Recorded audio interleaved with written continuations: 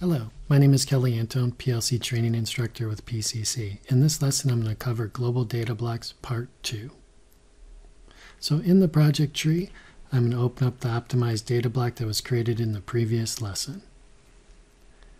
I'm going to go online and start monitoring the data block.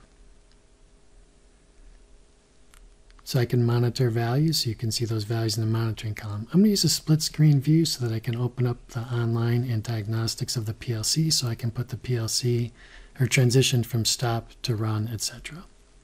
So I'm going to adjust the size of the split screen view.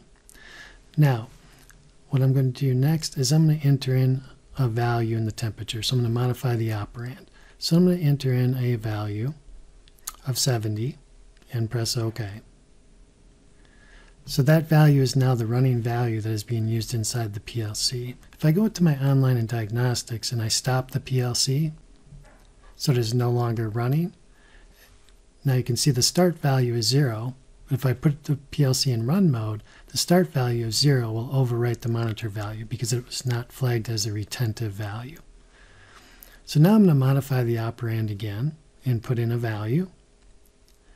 This time I'm going to put in 80 for the value and press OK. So there's a command up on the toolbar that will allow me to copy all of the monitor values if I'd like. So I'm going to create a snapshot of the actual values of the PLC. So now in the snapshot column, you can see there's also a value of 80. There's a command that says copy snapshot values to start values.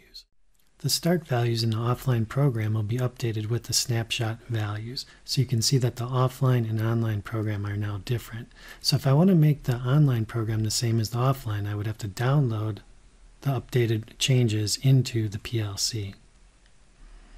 Now I will be able to use the new start values when I transition the PLC from run to stop and back into run. So what I'm going to do is change the monitor value that's currently being used inside the PLC to a value of 90. Select OK. Now I will select the online and diagnostics in the split screen view. I will put my PLC in stop mode. And now when I transition the PLC back into run mode, the start value of 80 will become the new monitor value. So it'll overwrite the 90. So now the new start value is being used as the running value inside the PLC program. So I'm going to close the split screen view. So now I'm going to go offline with the data block, and I'm going to insert a value inside the data block. So I'm going to insert a new row. So I'm going to insert a row after speed, and I'm going to call this one new var1, and it's going to be of the data type integer. So I've changed the structure of the data block at this point in time. So now if I want to download this into the PLC, we're going to have to pay attention to the prompts as far as what's going to happen. Because of the structural change, the data block is going to have to be reinitialized. So in order to download, I'm going to have to say reinitialize, and then I will select load. Now this will update the values inside the PLC. Now, if I don't want to have to reinitialize the data block, I can do something what is called activate the memory reserve or keep actual values. So I'll say OK. Now I'm going to insert another new variable. This time it's going to be after new var1. So I'm going to call this one new var2.